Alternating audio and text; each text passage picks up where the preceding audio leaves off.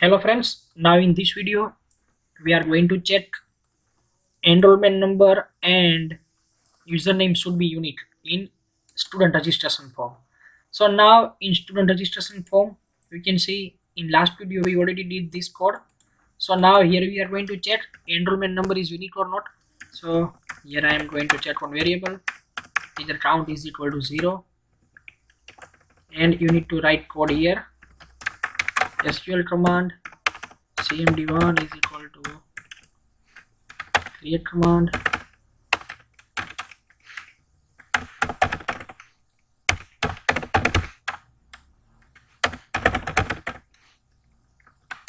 now here we are going to write select query, select star from student underscore registration where enrollment number is equal to single quotes in between double quotes plus sign, and here we are going to write enrollment number dot text. Now cmd1 dot execute non-query, then data table dt1 new data table, then SQL data adapter da1 is equal to new SQL data adapter cmd1. Now here we are going to check how many records we found. Count is equal to dt1 dot rows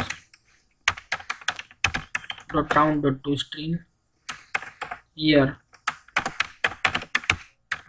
convert dot to int 32. And now we are going to check if count greater than 0, it means this type of enrollment number is found, otherwise else.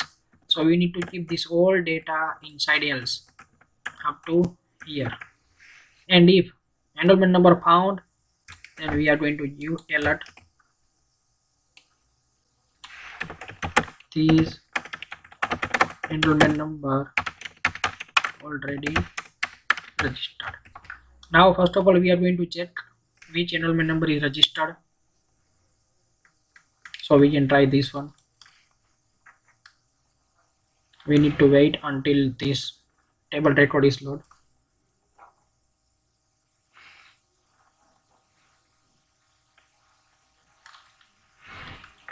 Yeah, enrollment number is 1 2 3 4 5. I am going to do here 6 1 2 3 4 5 6. Okay, now we are going to check.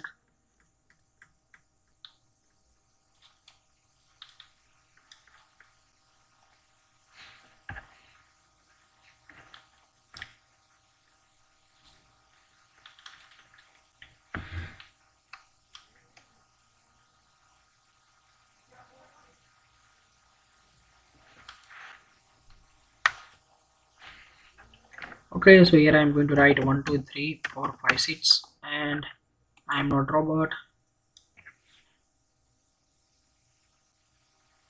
and I am going to do register now. So you can see we got a message, this enrollment number already registered, because this is already registered, that's why. Okay, so now we are going to check this way, like username should be unique. So here now we need to write code here. This is for checking username unique, and here for checking username unique. Okay, so we need to write code inside this here. So for here what we have to do here, just we need to take one more variable, count1 is equal to 0, then you need to copy this same code and just paste here, and just change here to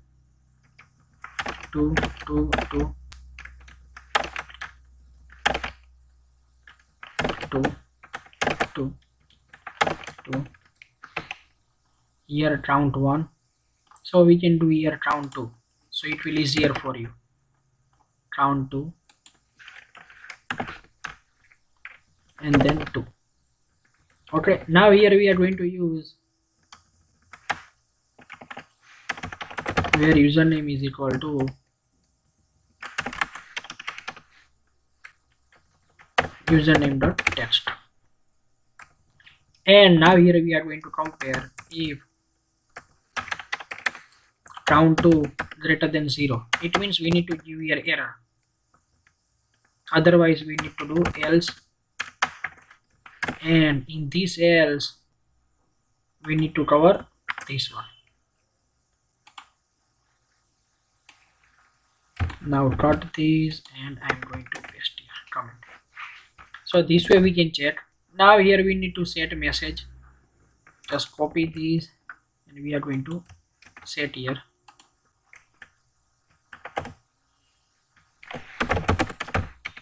This username already available. Please choose another. Now we are going to check which username we have. We have username is Amit. Okay, so we are going to check now.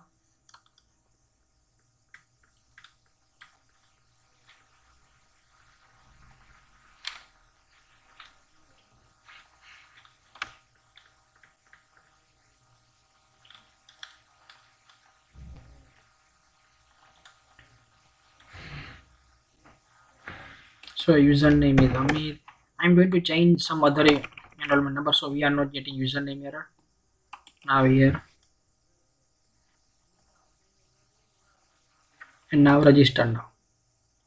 So you can see we got error message. This username already available. Please choose another. So our code is perfect. Now we are going to write any other values which is not available in table.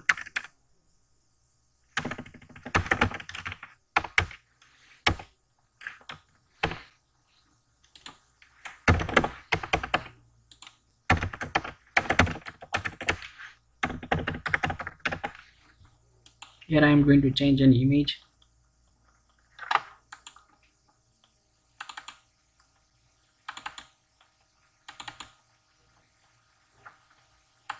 Yeah, just I take an image. Now I am not robot.